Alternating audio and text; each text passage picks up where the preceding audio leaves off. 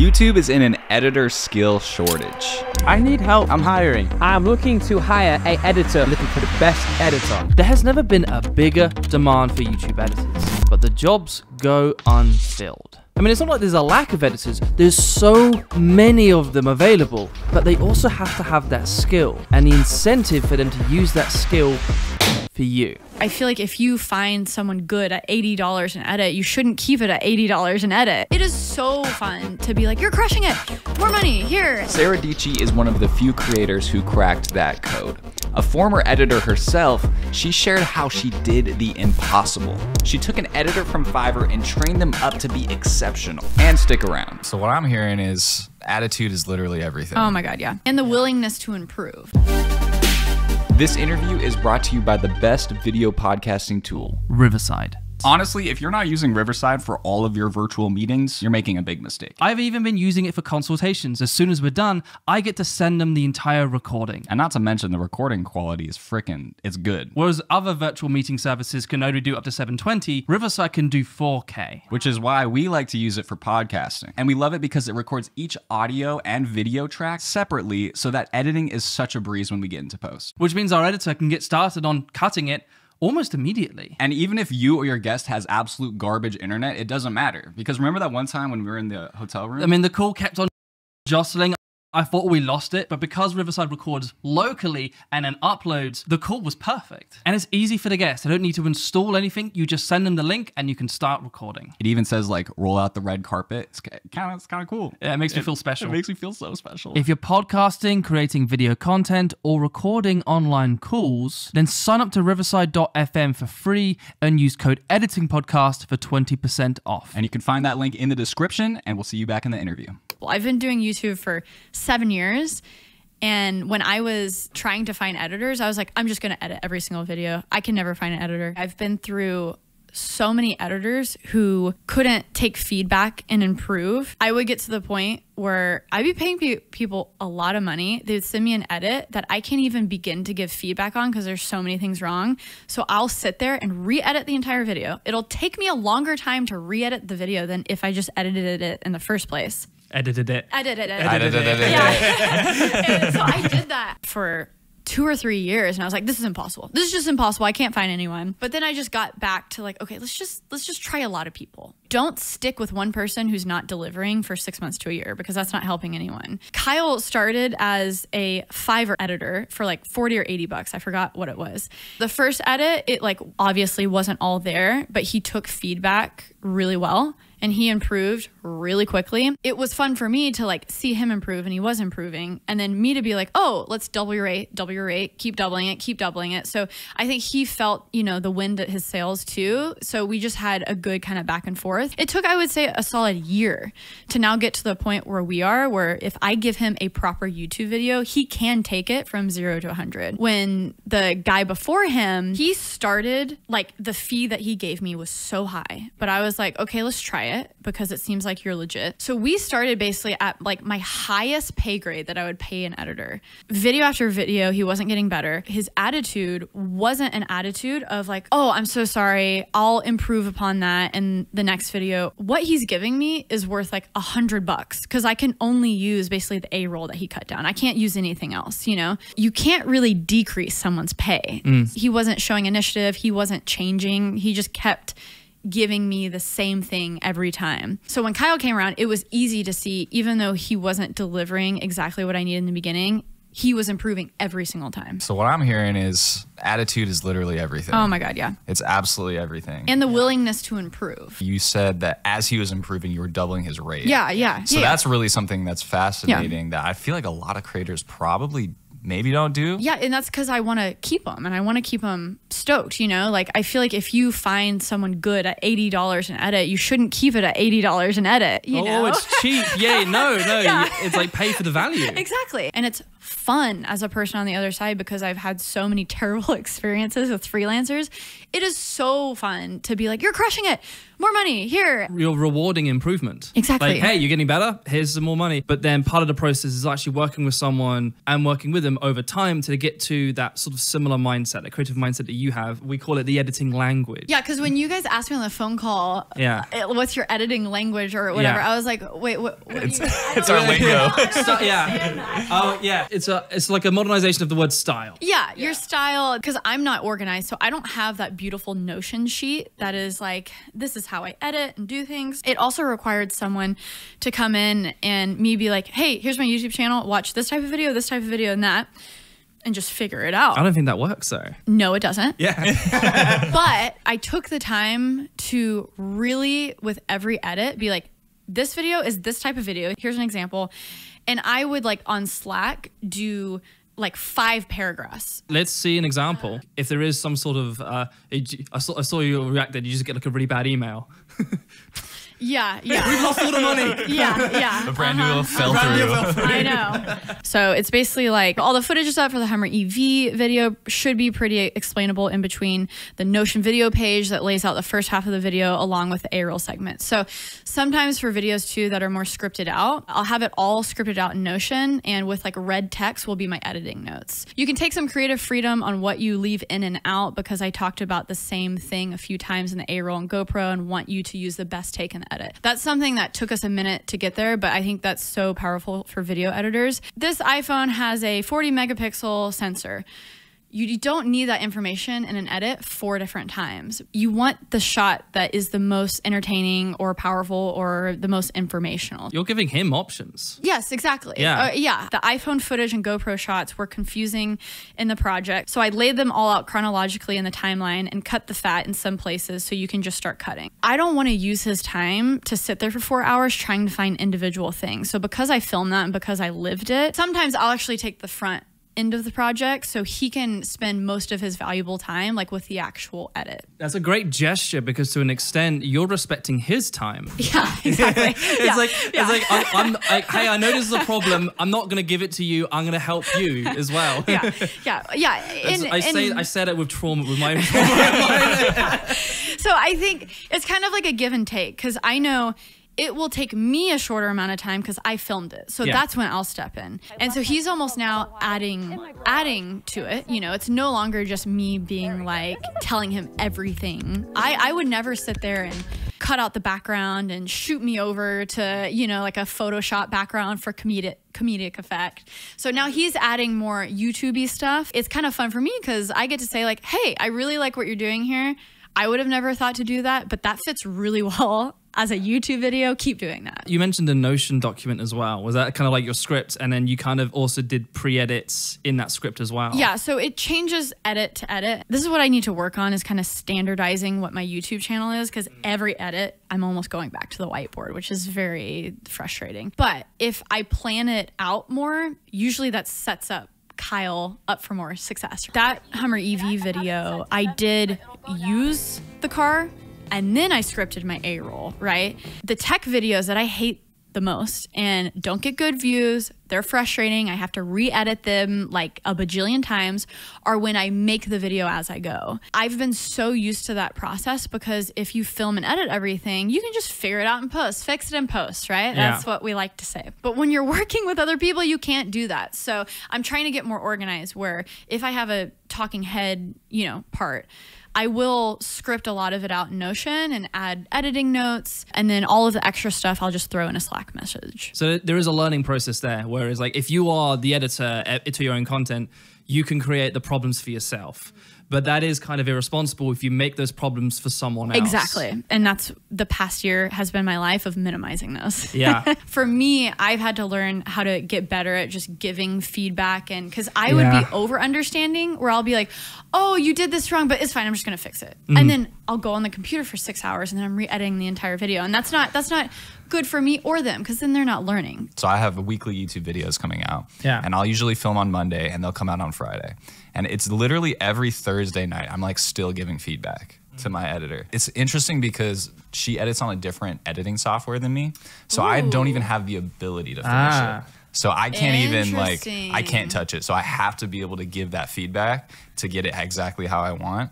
And so it's Oh, that would that's been actually like drive me crazy. it's been a great learning process for me though, honestly. Yeah. So we have a few editors on this team now as well, and they'll send us a version of the podcast or a version of the intro. Yep. But then part of it is for me of like, yeah, I can look at this video in like 2-3 days, And then you never do it. and then I never do. And if you just sent the feedback on that same day, it would have been done. So I suck. No, but I understand that. I understand Yeah. because I'll still to this day do it to Kyle. I'll be like, okay, this is the video. Can you just cut down the A-roll? Because I'm really excited about like the B-roll that I shot. I'm going to go in there and do all this. And, you know, he'll send it.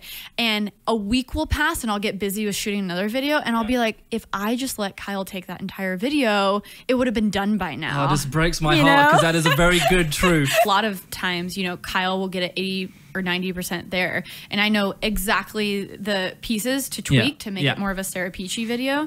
And, you know, sometimes it's way quicker for me to just go in there and move those Lego blocks. Yeah. And other times, if it's easy, I'll just kind of, you know, explain it to him. I was working on the MrBeast's blind video. I was still learning the MrBeast editing language.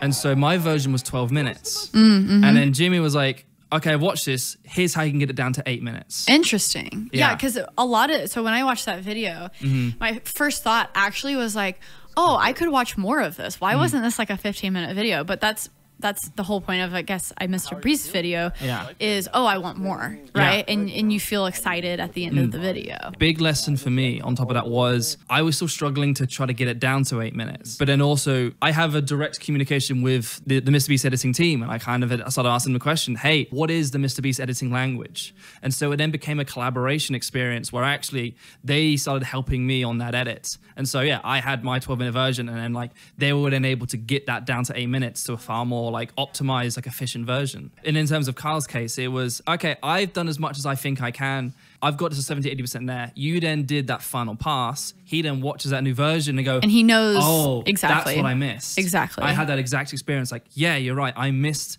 that. What? And then it's kind of like a, oh, that was so obvious. Why didn't I think of that? Yeah, no, and exactly. Now I understand the MrBeast editing language so much more because I got it 70% there, and then they got it to that last 30%. But very early on in the process, I asked Jimmy, what do you want to feel? And he says, I want to be mind blown. And then that was the word that stuck with me the most. And so every cut I started working towards is, will this blow everyone's minds? Will this blow Jimmy's mind? Will this blow audience's minds? And then just kept on. And then like that informed my edits a lot simply because I asked that question. I understood what he wanted straight away. So, well, let me ask that question. What is it like coming from Jimmy? Does he send a paragraph or do you just get on a phone and he's like, I want this, this, and that, do it? Like, what is that like? I'm a slight exception to the rule because I've managed to develop a good amount of trust with Jimmy, where in the same sense when I trust Daniel, our intro editor, more than I trust myself, Jimmy trusted me more in that sense. Like, hey, I know you could probably do this better, so off you go. But I still ask those questions. They had a story producer. They had like hundreds of pages of documents that kind of detailed everything that was shot. And so I was able to find things. Really Hundreds of, so what, would you just do Control F and like find if you needed someone crying? Yeah. Then you could find that through those documents, or how does that work? They had a really interesting process where I had assistant editors who went through all of the selects, and they did describe, here's what happened on the selects as a text box, and then I was able to search. Okay, I needed someone crying. So in my case, it was like, okay, this is an emotional beat. I think I need a reaction of someone crying. I searched that word and I had that selects right there. Oh, awesome. Oh, that's cool. But I think on top of it, I was front loaded with information that helped inform me to know what to do sooner. Rather than, there she is. If there's any Peachy fam here, they know that this is like my dream to have a podcasting cat. Come here. This is our podcat. Yep. Podcast. Podcast. Yeah. Big jump. There we go. Nice. Well done. Parkour. But like I said, it was because I asked the question straight away. Like, what do you want to feel? Mind blown. And it just really, really helped inform me of my choices. I still sometimes do the final pass of these podcast edits, like just trimming it down a little bit more. But if I could communicate better with our editor, Tyson, on here's how you can spot these little trims. You have to decide what is the non-negotiable and let everything else fall to the side. Like with my YouTube channel, there are certain videos that are very personal to me. And so those are the videos that I will just edit from start to finish, and I'll give myself that. But everything else, I'm like, Sara, you do not need to edit this like Hummer EV review. This is not your, what's it called, your magnum opus or whatever, you know? You have almost a decade of work on your YouTube channel that is 100% you. Like, don't let your pride get in the way of like moving forward in life and in your career. You're Because giving me these hard truths. yes, I'm uncomfortable. well, because, you know, then that frees up time for me to get a cooler shot. You know, I have the new Rivian SUV and I'm like, okay, I'm not gonna edit this, but it frees me up to be like, what are some cooler shots that I can get that makes the video better in a different way? So you just have to pick and choose. You can't have it all. Yeah, I really enjoy some of the aspects of this editing production and especially in the post-production, and there's some things I'm struggling to let go, but you're right. But if you enjoy it, yes, then do it. Yes. And don't feel guilty about it. If you enjoy it, then why delegate it? Yeah, like for example, our Euphoria intro on our podcast, like that was something I was really excited about. With The Last of Us coming in, I really want to do that intro because those are things I'm really passionate about. But then on top of this, and this was a really heartbreaking moment, we had also interviewed Colin and Samir, and we wrote a really great intro for them. And I'm like, I'm so excited. We have those intro editors who's like Daniel, he also goes by Dodford. He's better than me. He's better than me at doing this. And I would love to do this, but I actually trust him more than I do myself. And so it broke my heart, but I gave it to him. But that's so exciting though. Yeah. And I'm sure he crushed it, right? Oh, he's still editing it right now, but I 100% know he's going to crush it. And Turns out, yep, he did crush it. that is such a great joy for me when I find someone who specializes in something and they can just take that and crush it. Because I've been through so much like heartbreak with trying to hire someone and they just miserably fail. And so now if someone just comes along and one does their job, I'm like, amazing. Let me pay you more. But then if you like over deliver, that's like a whole nother story. I'm like, oh my gosh, yes, do more, do more. Yeah. So I'm actually pretty good with that, where if someone delivers, I'm okay. I'm like, How can you stay? yeah, how can we work more and do more? And I have this project over here. How about you do this, right? Yeah, I think that is probably the secret of it. It is, to an extent, trial and error with multiple Yes. people until over time you stumble upon the person that has that It's organic, just natural more. fit. You just have to like hire more and fire more, essentially. We need to have a serious conversation. I need you to stop spending your entire day looking for music that actually isn't even that good. But TrackClub is actually full of bloody great music. Their entire library is banger after banger and mash. We also know that audio is essential for creating an emotional world for your audience. This is why beyond having great music, TrackClub has MixLab, which allows you to use stems to customize it to your situation. For example, there's this documentary song that I really liked that sounded hopeful. But if I soloed the vocals, that sounded scary. Or I just used the mallets to create a build. And TrackClub makes it super simple to avoid copyright strikes. Paste your channel's URL into TrackClub and Bob's your uncle, your videos will be cleared automatically. My uncle's name's Dave. Guess what? They're offering your first month for free. So go to the link in the description and get your free month of TrackClub today. You said that you started out editing without any shooting, without any camera. Where'd you get your footage? How did you start? What's the whole story? So my dad was kind of into photos and things. You know, I have a lot of fun clips as a kid just with his, you know, VX camera. So he was always into that, but he never used it a ton. So he had a Canon T3i that I would use with a kit lens. And I would get to the point where I had enough to edit a little bit, or I would use other people's footage. I mean, school projects, I would do music, rap videos, every single history project, economics project. I somehow coaxed my teachers into like doing a music rap video for the project instead of a report. So still to this day on my channel, you can go and watch a music video called The Law of Supply and Demand. Demand, supply to the sky, shifts to the right, the amount so high. And it's me and my friends making a rap to a Nicki Minaj music video. And I filmed it and edited. So I just, for some reason, I had the editing bug early. Just video editing was always my expression towards the world. So I play basketball and there was a teacher versus students basketball game. And the teachers were physically like running us over. It was a crazy game and my mom was filming the whole thing. So my way to get that anger out, like what is up with these 40-year-olds like plowing us over on the basketball court? We're 7th grader and 8th graders.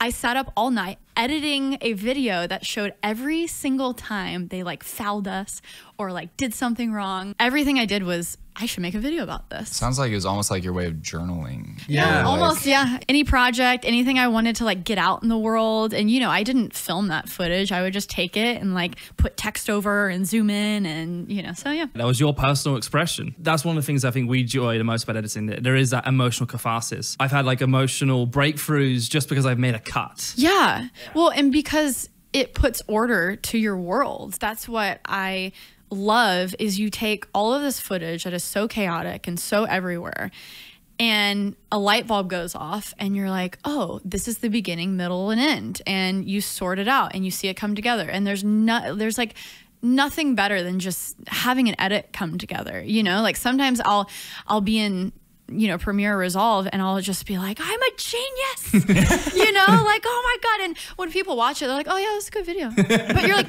you don't understand what I did. This angle didn't work out. So I took this clip from this other time and put it over here. You know, I just edited my own wedding video. Yeah. And I'm like, people don't even understand what I had to do for this cut to make it, you know, seem like it was nothing. And also in the beginning days, I was really into music. Yeah. So my band needed a music video. So I would do that. Everyone needed videos and yeah, I'll edit it. I always do love those stories. So what was probably that most challenging video ever that is invisible for everyone else? Yes, because good design is invisible, Yeah. right? So good video edits are invisible. Well, my most recent one I would have to say is my wedding edit, because we only planned it in a month and we did it in France and we did it very last minute. The money that we spent was more on travel and stuff. So I only hired one videographer who actually helps me edit. Shout out to Kyle. We hired a really good photographer, but video surprisingly was like in the back of my mind. I did, because I was like, if I have good photos, that's all that matters.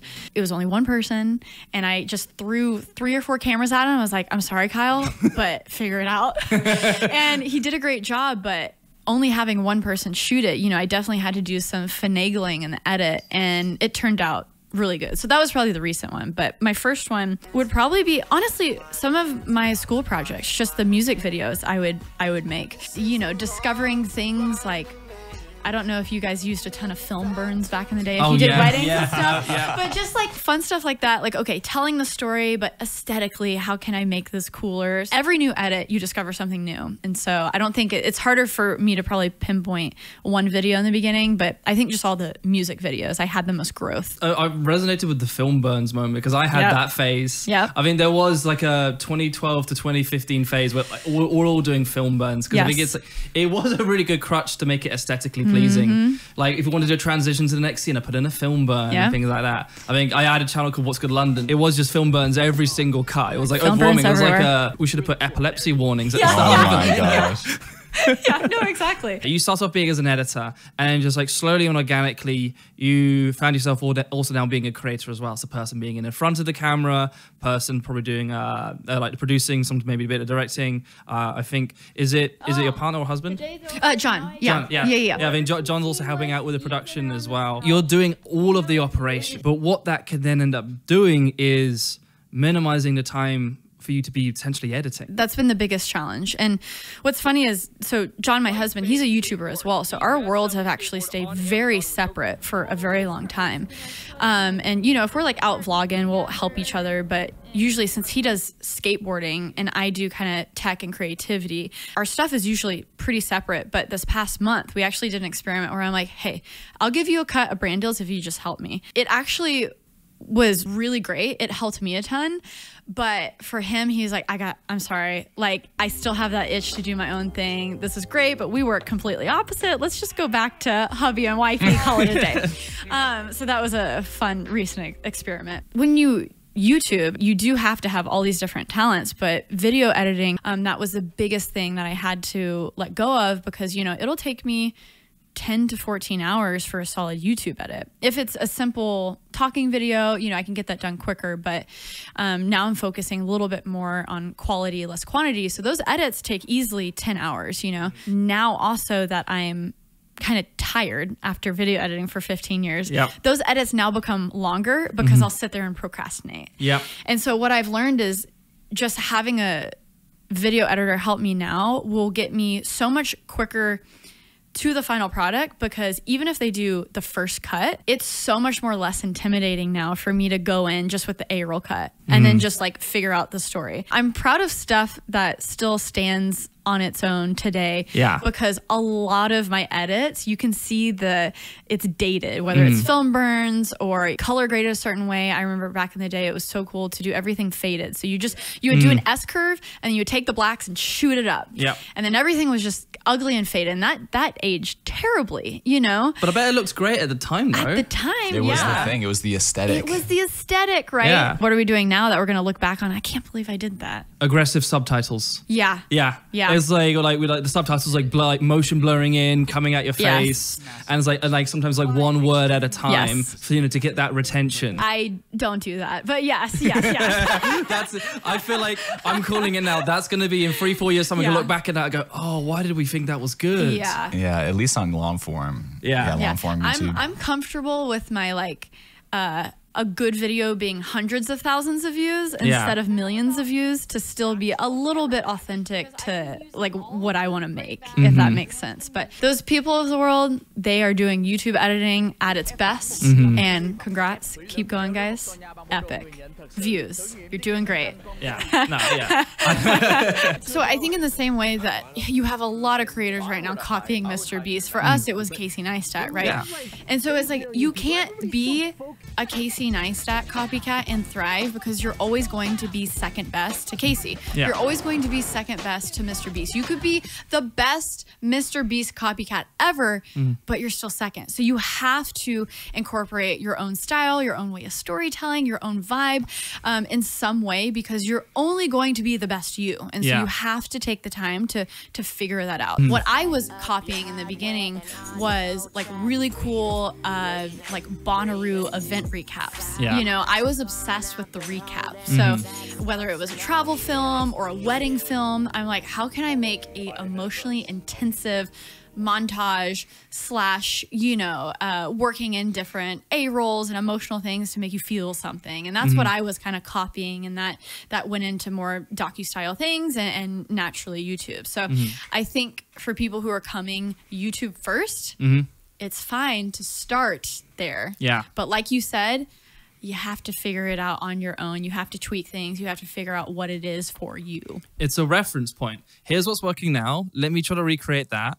But then use that as a foundation for you to start finding your own unique voice. I think in my case, it was Edgar Wright and Guy Ritchie. Like I absolutely love those filmmakers. There was a point in my life where the Scott Pilgrim versus the World was my personality. Yes. But then I can see that. Yeah.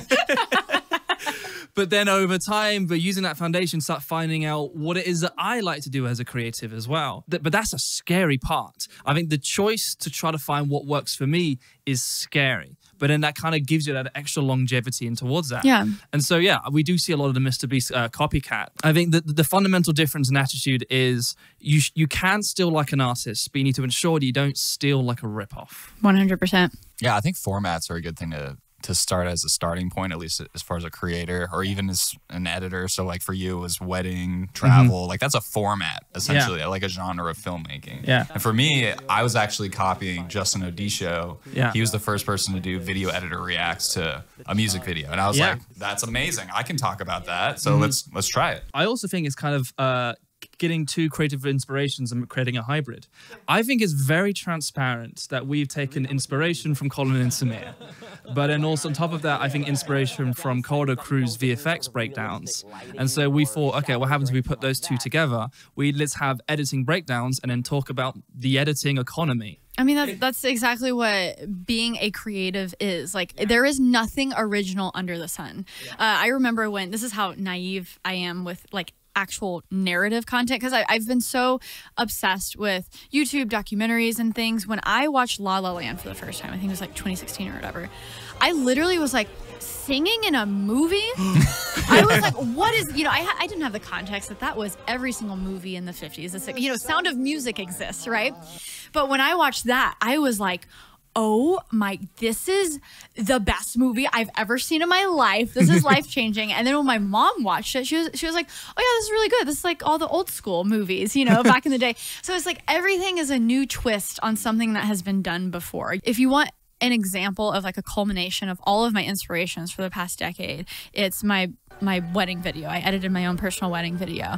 And what was so fun about that is I took all of the songs from all of my favorite movies that I like, TV show Chuck, Secret Life of Walter Mitty, La La Land, and I used all of the music from all of those shows, and I kind of like, it was a culmination of, you know, all the wedding films I've done, and it was so fun. And I think that's what makes it fun, is you can take media that you're obsessed with, that you love, and put your own spin on it. I agree on all of that. Yeah, I think it's one of the things I find the most interesting is that there are trends, and like they come on, they're popular, then they fade. And then 20 years later, or maybe 5 years later, like that trend is popular again. I mean, it seemed to be this interesting loop where we're kind of like coming back and forth. And it reminds you of like the phrase, the more things change, the more they stay the same. It's like fashion, you know? Like I'm wearing freaking like, look, like almost bell bottoms, you know? I wore tight skinny jeans for the past decade of my life. And now I'm like, the things I was wearing in 6th grade, this is the thing now. But it feels new. But like, for an example, I used freaking film burns on my wedding video. On mine, you know? And I was like, let's bring these back. Yeah. Yeah. All right, I'm calling it. Film burns are going to make a big comeback this year. In.